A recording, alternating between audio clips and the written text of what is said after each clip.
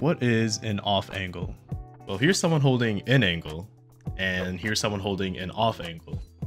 Off angles are any non-standard angles. They're risky because you're usually positioned in the open, and therefore are also considered bad spots to be in.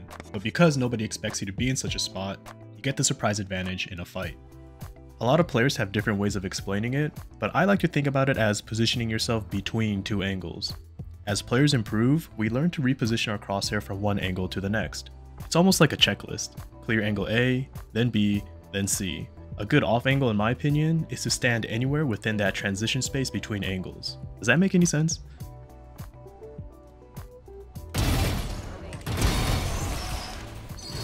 There's no specific when to play off angles. I'm not even gonna lie, you just gotta feel it.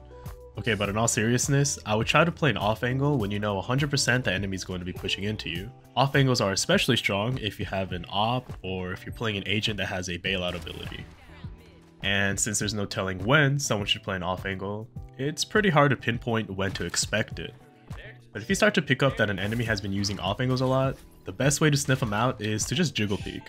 Try to peek bit by bit to see if anybody's positioned in a weird spot. You'll get better at when to suspect off angles as you play more and develop your game sense. That's pretty much how I'd explain off angles. Hope you learned something new, and if you did, let me know. I'll see you around. One more. Hey, mid.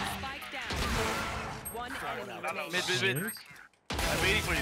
You're dead, and I didn't feel anything.